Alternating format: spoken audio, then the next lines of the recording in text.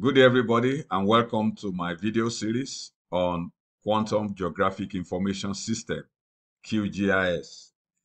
In this video, I want to take us through how to download the software and install it on our system.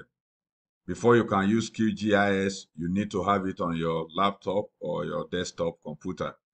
So we want to see, and it's a free software, meaning that you can download it freely from the internet. So in this video, I want to show you how to get that done. So just open your browser and let's Google search. And in the search window there, just type it QGIS. Yeah, you can type QGIS download, for example.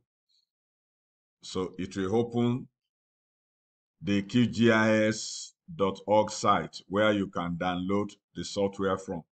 So let's click on this, download QGIS. We click on it, it opens, it says download QGIS for your platform. So this is where it is. And you can see, it says here, if you read this line, it says the current version is QGIS 3.28.0 Fairens and was released on 21st of October 2022. So that's the latest available. So let's go ahead and download that. So if you scroll down, you will see that you can download QGIS to different operating systems. If your operating system is Windows, this is the one you will pick.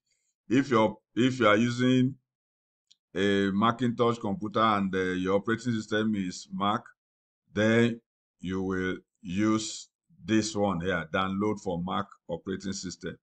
If your operating system is Linux, then you download this. And if it is BSD, you download that. And then if you're having a tablet or mobile phone you want to download it to, then you use this. So, but then in this part of the world, most computers use Windows as the operating system. So I'll be working with this. So we'll just click on this and it brings us here. As you can see, the download dialog box is open there. And this is the file to be downloaded. Look at the size. It is 1.02 gigabytes. That's the size of the file. So if I want to go ahead, I will just click Start Download. And once I click Start Download, the software will start to download. Or I'm not clicking Start Download here because I've already downloaded it. So, but then if you don't have it yet, just click Download, Start Download, and then it will download itself. And then you go to the folder where it is downloaded. So the downloading may take a few minutes depending on the speed of your internet because of the size of the file. So once you are done with the downloading, you will then go to the folder where the folder where it is. So here it is here on my programs folder, as you can see here.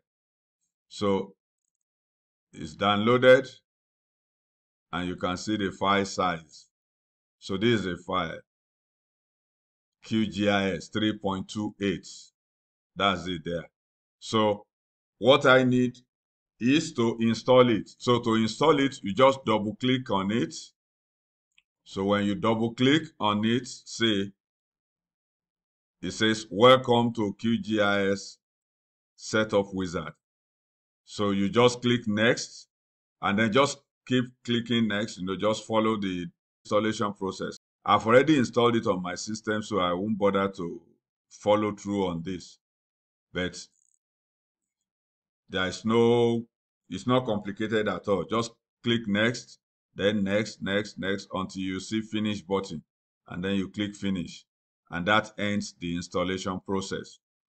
So once you do that, then you have installed the software successfully on your system.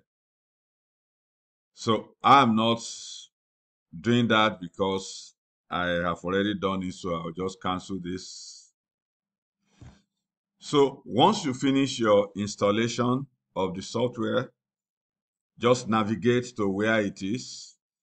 Perhaps on your desktop, you will see the icon there, QGIS desktop. That's the one you should click to open it. And so just go to your desktop and look for the icon. Or at the lower left corner here, you can type it, QGIS, on the search window there. And you see now it has opened it up for you. That's it, QGIS desktop 3.28. So double click on that.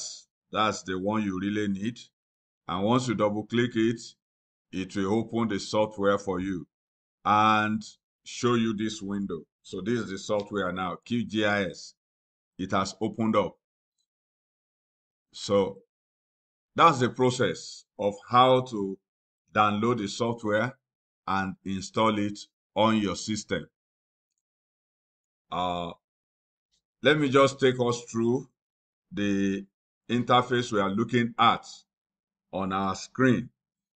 Now, as you can see, on top here is the menu bar. So you can see that, and then you can see the tools. So these lines there represent the toolbars. All these icons you can see here, they are part of the tools. And then you have on your left-hand side here, your layer panel. You can see here on top here, layers. So you have your layer panels there. And on the right-hand side is what we call the map canvas. Well, this one opens up because I've not put in any project yet. If I use this to do a project now, the latest project I did will appear here to see if I want to continue with that. And if I want to continue with it, I will just double click on it to continue. But since I've not done any project yet with this, so I will double click on this to open a new project. Okay, so it's cleared up now. So QGIS is ready. But then my project is untitled, as you will see on the top left corner here, untitled project. It is when I save this project that it will give it the title based on the file name that I choose. So it's good practice to save your work, as you progress. So it's good practice. Even before doing anything yet, I can still save this by clicking this button here, the save button, or I go to project menu, and I look for save there, and I can save my work. But I'm not doing that yet, just showing you what that is. Now, any data you are using for your map will be displayed here under at the layer panel here, because you remember GIS operates in layers. So your map is made up of different themes, different layers of information, all superimposed on top of each other or on top of one another. So let's see. Projects, this where you can use this to create a new one, to open a recent project or open existing one, save, and so on. Also, you can use it for new print layout. If you finish your map and you want to print, that's what this is used for. You can also export. You can do quite a number of things there. Then you go to the edit tool. Just browse through each of these to see the capabilities and things that can be done with all these tools. So just go through. Now, this layer panel is one we'll be using very, very frequently to add layer. and see the different kinds of layers you can add to your GIS. And then we have settings, we have plugins, we have vector, and all these are vector analysis tools, geoprocessing, geometric tools, analysis tools, research tools, and data management tools. Then we have raster, and all these are, you can see raster analysis, different analysis that can be done with raster data. Then the database, then web, because sometimes we want to link what we are doing with the web. We can come here. Then mesh, processing, and under processing, we can access the toolbox. If I click on this toolbox, you will see that a toolbox is displayed on the extreme right of the map canvas. And this shows the various tools, special tools that we can use in our analysis, whether your data is raster data or vector data. So anything we want to do, we have the tools here. But sometimes I remove the tools so that I can have very wide space to put my map. So let's remove this by deselecting it there. Yeah. So that is how that is in essence what the QGIS interface looks like. So don't forget again, we have the menu bar, the tools bar, the layer panel here, and the map canvas. Now, it's possible that when you open yours, maybe you find out this. You find out that the window is like this, just one blank window. Now, this is the map canvas. And you ask yourself, where is my layer panel? Where is the panel that should be on the left here? I can't see it. And maybe you think, oh, has something gone wrong with my computer? No, nothing has gone wrong. So you need to bring that window back, the layer panel. And the way to do it is you go to View. When you click on View, go all the way down and look for panels. You can see panels here. So when you're on panels, you will see a lot of things opened up here. You can see here layers is here, but it's unchecked.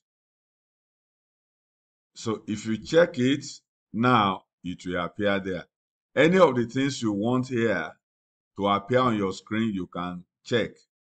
Anything you check here will appear on the screen. So let's check layer here, layers. I've checked layers. You can see now it has appeared. Let's go again back to View, Panels. And this time around, I want to select Browser. You can see Browser, the first one there, Browser. I select it. You can see now it has brought my browser to the top here. The latest one I've just selected on top. Now my layer panel is below. Because sometimes you are working in GIS and you want to be able to access your browsers very quickly. Yeah, you can bring up the browser window here. But if you don't need it, fine, you can get rid of it, but you need the layer panel anyway. So this will always remain here. So that's just in a nutshell what I want to show you regarding the QGIS interface. So in the next video, I will show you how we can get data to use to prepare maps, how we can get data to use, and we'll go through the process, and then we'll also use the data to prepare some maps. Thank you for watching. See me in the next video.